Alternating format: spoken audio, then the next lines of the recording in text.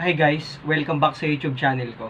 So for today, ang i-discuss natin is isang sample problem lang for our math enthusiasts, yung mga math wizards natin dyan. So, yung mga back to basic lectures natin, tuloy natin sa mga susunod na araw. Pero for this time, sagutan muna natin yung isang problem na may nagtanong lang sa atin mga lods. So ito yung problem.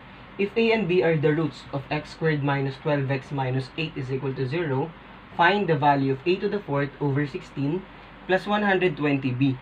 So, pinakauna kasing nating naiisip dito mga lodi is we will try to solve for the roots of this quadratic equation.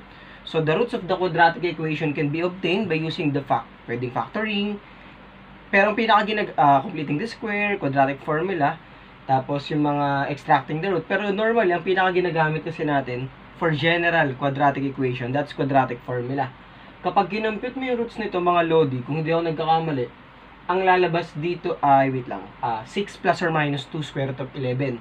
But the problem is, isa-substitute mo ba yung 6 plus 2 square root of 11 dito, tapos i-raise mo sa to the fourth power?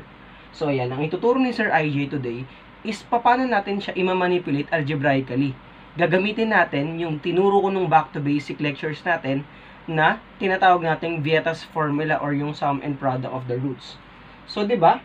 Given tayo ng quadratic formula or ng quadratic equation na x squared minus 12x minus 8 is equal to 0, ang sum ng roots niyan will be, so ang roots natin ay a and b, so that is a plus b, that is 12. Kasi di ba ang sum natin is negative ba? Ang product is ka, negative ba ka? Negative b over a, c over a. Negative ng negative 12, that's positive 12. Tapos over 1, that is 12. Tapos ang product natin will be equal to negative 8. Tandaan natin yun mga lods. Nilagay lang muna ni Sir IJ. Next, since mapapansin natin, dito na magsisimula yung algebraic manipulation natin. Mapapansin natin na meron tayong a to the fourth.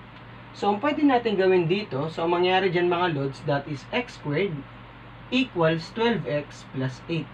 So, ang ginawa ni Sir IJ, in-isolate niya muna x squared. Yun yung tinira natin sa left side. And then the 12x plus 8 napunta na sa right side. Kasi negative 12x will be positive 12x, applying addition property of equality, as well as negative 8. Since to the fourth power yan, ang gagawin ni Sir IJ, i-square niya both sides, para maging to the fourth power yan. Okay, so square natin to, that is x to the fourth, equals 144x squared, so square of binomial, 12 times 8, that is 96 times 2, that is 192x plus 64. So, yan na yung magiging value ng x to the fourth natin, mga lodi. Kasi ang x naman din is a root.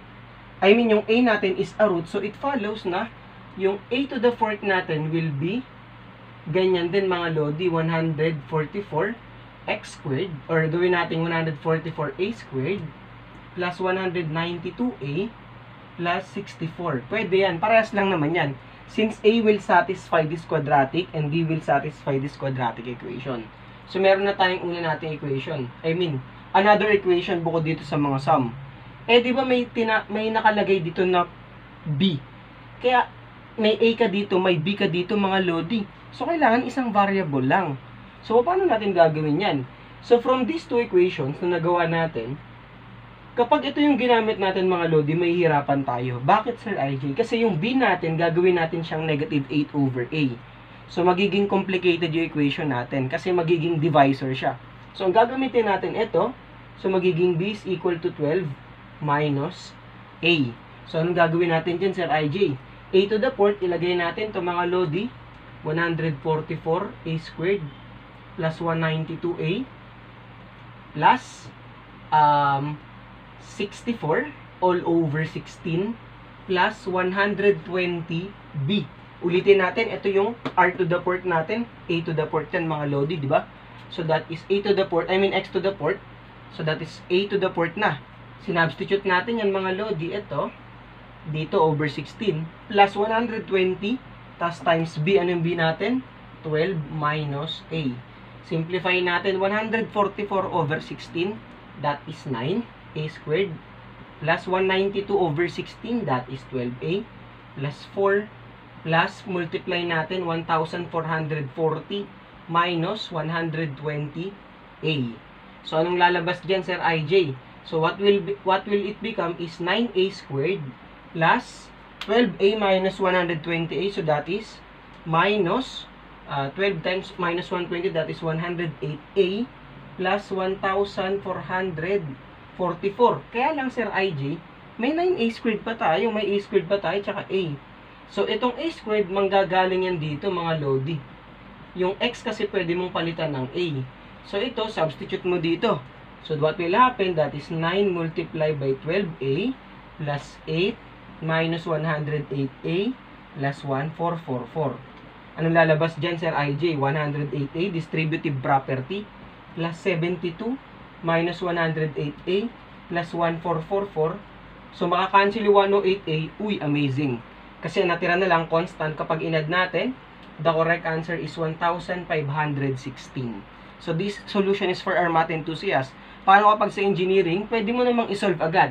Makakuha mong value ng a is 6 plus or minus 2 square root of 11. So, pwedeng itong positive, i-assign mo kay a. Yung b, i-assign mo kay yung minus. So, magiging, kapag sa engineering solution yan, sa Caltech lang yan actually, 6 plus 2 square root of 11 raised to the 4th over 16 plus 120 times 6 minus 2 square root of 11. Pero pwede na rin naman siya mag-interchange and still, you will get 1516. So, just in case you have questions or concerns, mga lods, huwag kayo mahihiyang magtanong sa channel natin, mag-comment. And, ayun, thank you so much sa patuloy na pag-support and sa pag-subscribe sa channel natin. And more math tutorials to come. See you in my next math tutorial video and bye for now. Bye-bye!